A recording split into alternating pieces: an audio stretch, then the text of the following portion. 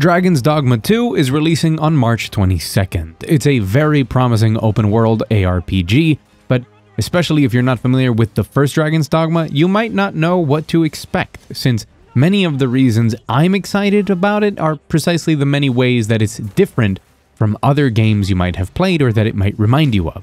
It doesn't matter if you're a newcomer or a veteran to the franchise, I'm going to go over everything you need to know about the game so you know if this will be for you, and why I personally think it'll be a huge hit. By the way, I'm Mug Thief, I make videos here on YouTube, and if you like this one, hit the like button, it helps it reach more people. We're really close to 18,000 subscribers, so any help would be greatly appreciated. Let's get into it. Dragons Dogma 2 is the first single-player open-world RPG by Capcom since the original Dragons Dogma in 2009.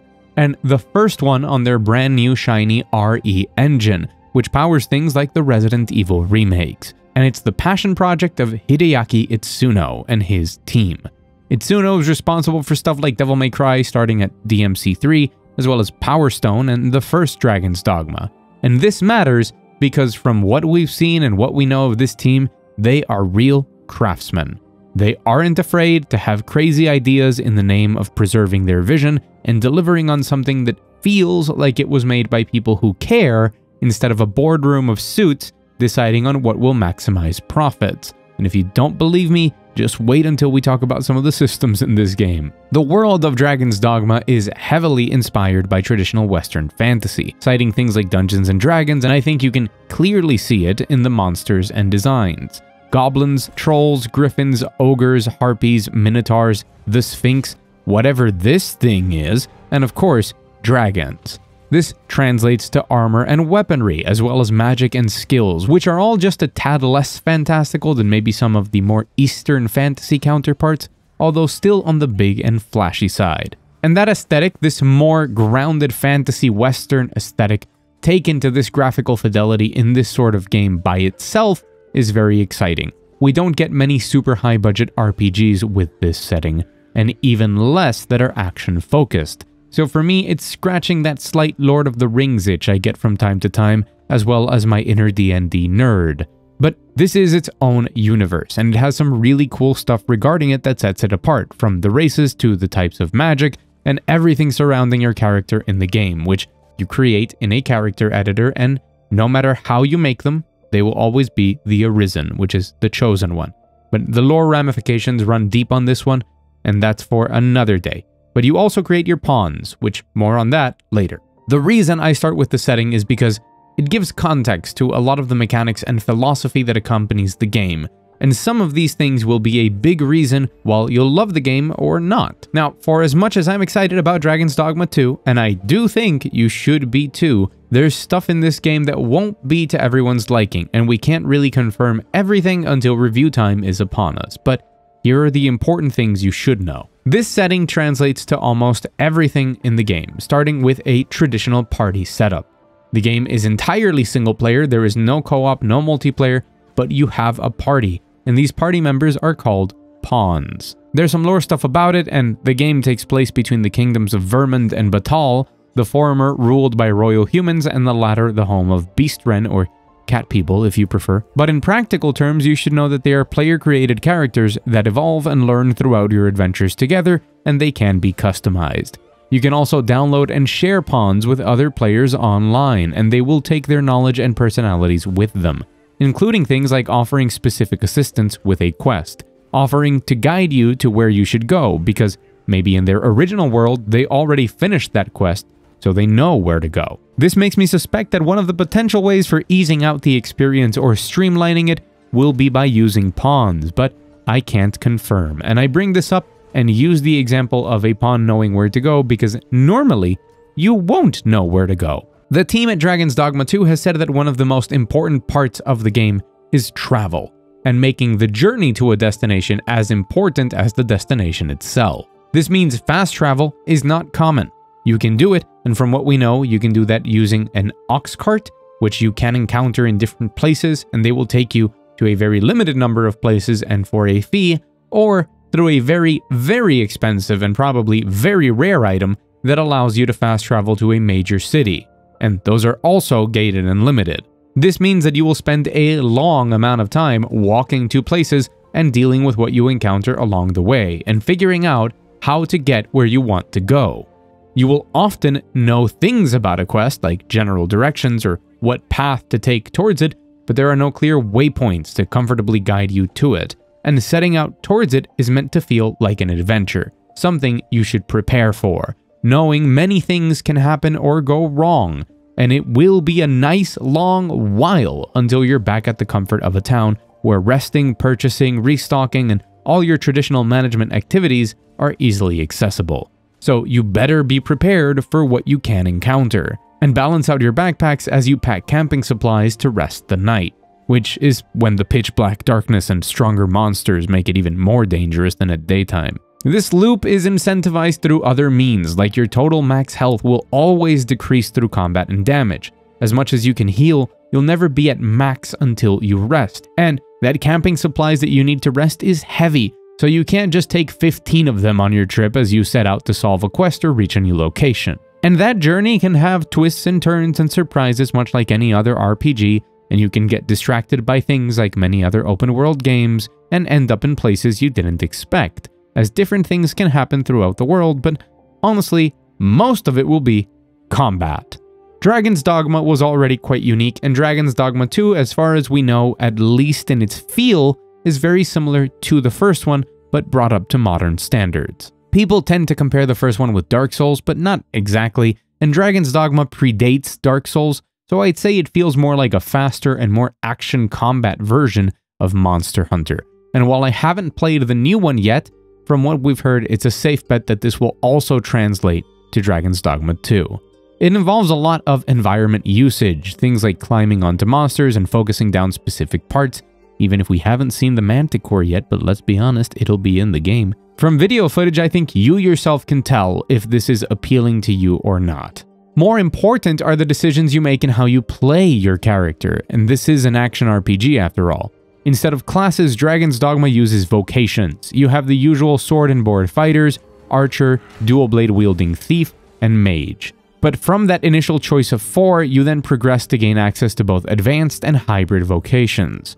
Advanced vocations are what you imagine, a more focused and more advanced version of the archetype you chose, like the warrior, who goes from the fighter's sword and board to dual-handing massive weapons, and the sorcerer, who is a mage but requires a lot more channeling to do more powerful spells. They each have their own customization within them, with the warrior, for example, obtaining a skill later on that allows you to time your button presses with your hits to speed up your otherwise very slow, heavy-hitting swings. Hybrid vocations combine different vocations together, such as the Magic Archer, which combines Mage and Archer to have you conjuring magic elemental arrows and barrages that can home in on enemies, or the Mystic Spearhand, which combines Fighter and Mage for a vocation focused on wielding a dual spear with enhanced mobility and magic. New to Dragons Dogma 2 is the one and potentially more alternative vocations, like the Warfarer, which is a jack of all trades but master of none, which can use any weapon type and a mix of abilities from other vocations, but suffers from lowered stats and less skills than any dedicated vocation, requiring creative use of everything in your arsenal to reach the same damage and utility output as others. But that's not all. Since we have the Trickster vocation, we don't know how or where you can obtain this vocation, but we do know that it's a hybrid vocation of 2 unknown vocations, since all of them are represented by colors, and this one combines purple and pink. There's plenty of theories around, including that it's a hybrid vocation of 2 hybrid vocations, and there is, of course, a lot of speculation of how many other unknown vocations exist, be they standard, advanced, hybrid, or alternative in the game. The answer is, we don't know, and that's part of the charm here. But I was very happy with the vocation system in the first game, except with maybe the balance of them, and I trust the team to deliver not only a lot of great vocations, and therefore ways of playing, but to make them all have interesting identities and gameplay systems to make each of them exciting and worth exploring. And remember that although there are vocations exclusive to your character, pawns also have vocations, and your party formation is something that matters, and is something that you have control over. Changing your vocation is something that you can always do, but gaining access to new vocations will require vocation masters, which send you on quests to obtain the weapon of that vocation. and once complete, you can now switch into it. This unlock method might not be for everything though. It is confirmed to function this way for the advanced vocations, but who knows for the rest, or for the secret ones that we don't know about yet. I mean, what about the Warfarer? Do you deliver every weapon type to somebody? I personally suspect there will be more stuff out there to unlock certain vocations. So the basics are set. This is a rootin' tootin' open world action RPG, dark fantasy, plenty of good combat, class diversity, dangerous and grounded world with heavy emphasis on journeying and exploration. This is all reinforced with more emergent gameplay systems, things like how elements interact or using the environment to your advantage, with things like the Trickster vocation being very centered on buffing your party, but also tricking enemies into throwing themselves off cliffs or into spikes. To me, the painting that this combination of systems creates is one where each journey is meant to have a sense of anticipation, leading to very organic and memorable not only moments, but entire trips. There is some hesitation to be had here though, even on my part. I personally love games without map markers that strongly encourage you to explore, but they need plenty of cool stuff to find to keep that exploration engaging. Dragons Dogma 1 didn't stand out for this, but it was 15 years ago, and it's a game that, by the own developer's admission, was woefully short on content compared to what was originally designed for it. We haven't seen how the team will populate this world with interesting quests, locations, and encounters to make that long, slightly lost but wonder-filled exploration hold up, nor what other games they're taking inspiration from for that open world design. It's also, just in general, something that's not for everyone. The systems present in Dragons Dogma 2 seem very deliberate and to a certain extent, very punishing. These long treks can end in disaster for one reason or another, and while, as far as we know, there will be difficulty options, this sort of system looks like, or at least to me, one where you can find yourself not only without clear guidance on what to do next, but you will be repeating long treks throughout the world if something goes wrong on your expedition. Heck, maybe repeating those trips, and possibly the same exact ones, is something that happens even when they go right. And that repetition could be worrying if fast travel isn't something that's more commonly accessible later in the game, for example. These are all things that I'm excited to explore, but if you've ever felt frustrated by repeating large amounts of a modern game when failing, maybe think of something like the Soul series, and if you dislike not having clear directions, something like Tears of the Kingdom, I'd suggest you temper expectations and wait for reviews that confirm exactly how much or how little of those elements are in Dragons Dogma 2. Something for me very important to shout out though is that for as much as you cannot like some of these systems, there is something that is promised here, or that I think is going to be here, that I have wanted for a long time now, and that is the real sense of discovery in a game, of finding something hidden, of jumping in on launch day before all of the guides and all of the people start spoiling all of the secrets and cool stuff, and just immersing myself into a world and discovering cool things with a community and seeing new posts pop up and new videos and people talking about all the cool stuff they find. It's one of the reasons I think this game will be an important thing to play on launch day compared to other games where it's not that big of an impact. That doesn't mean I think you should just rush into this and pre-order it. I think you should make sensible decisions, and we'll talk more about what you should do if you're on the fence with this game towards the end of the video, but I wanted to shout that out because I'm excited for that. There are further details that we can glean a lot of information from, with things like the Sphinx, a hidden optional side quest that requires you to solve riddles in exchange for rewards, but failing the riddle will lock you out. Since the game is confirmed to only have one save slot and it auto-saves, this is a chance to screw up for your entire playthrough. And this is another thing I know some people might not like. I personally enjoy it, since to me it's a sign of commitment to this fantasy vision and of something I love in open world games, which is the ability to miss content. Developers normally don't want to make cool stuff that players can miss, since it's usually considered a quote-unquote waste of resources in development. But I'm a huge proponent that when games have content that only some people will see, it organically creates mystery, intrigue, and excitement, that at any corner you might find something that nobody or very few people have seen before. Think of things like the sheer amount of dialogue and quest resolutions in Baldur's Gate 3, or Elden Ring, and well, just a lot of Dark Souls with its hidden areas, or large open-world games or MMOs littered with secrets. The feeling of stumbling onto a massive, beautiful dungeon and knowing that it was hidden and many people might never see it, to me, makes players feel rewarded and hooked on a game, making each new step exciting. So I hope that this is something that's present beyond just the Sphinx, but who knows?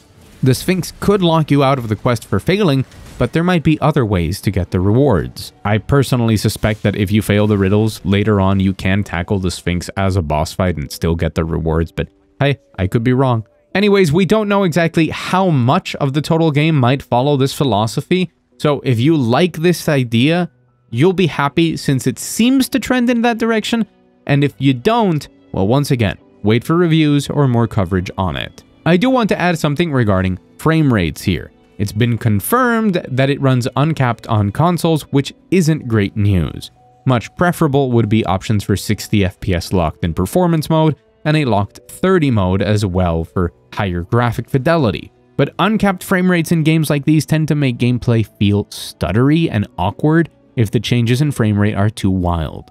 Hopefully we get a better sense of how the game runs technically as we approach launch. I expect it to do very well on PC since most RE Engine games do, but being the first time the engine runs an open world game, we might have some negative surprises. If anything comes up, I'll make sure to cover it, if not in a full video, at least in a community post or a short. What Dragons Dogma 2 promises is something that I'm very much excited for. A dark, grounded fantasy setting with a real sense of adventure that doesn't hold your hand. For as many concerns as I have about repetition in travel or the design of the open world, I'm expecting Dragons Dogma 2 to be an overall great game, maybe even Game of the Year material. But I'm also expecting it to be a bit divisive. I know I'll find a lot to love in this game, and I'm very excited to dive into the world of the game and explore the kingdoms of Vermund and Batal, and experiment with builds, find cool locations and gear, and truly get absorbed into a game in a way I haven't in a while. Like I mentioned before, I think that this is a game that's going to benefit greatly from jumping in at launch, but you shouldn't feel pressured to do so. If some of the things regarding this game don't sound like something you want to experience, you want to wait and see, I also want to remind you that Capcom normally releases DLC for their games, sometimes big, sometimes small, but they normally drop the price of their games once that DLC comes out, and they eventually bundle it in a Game of the Year edition, and that might be a great time for you to jump in later on, depending on if you're not sure or if you're short on money that month. $70 is a lot of money to spend on a game that you're not sure on. As much as I'm hyped for it, my two goals with this channel have always been to dissect games and talk about them with the passion that I have for them, and hopefully have that be infectious, and two, to make sure that I inform you guys, that I inform consumers about the good and the bad. I want everybody to enjoy as many games as possible, but that doesn't mean I want you to waste your money. I will continue to cover Dragons Dogma 2. I have a video coming up on the lore of Dragons Dogma 1 to get you caught up for Dragons Dogma 2.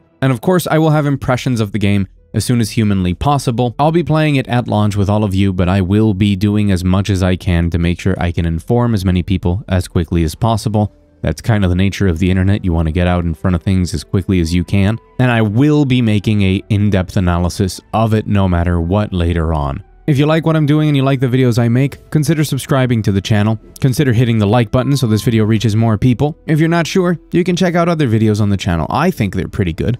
And as always, thank you so much for watching, and I'll see you very soon.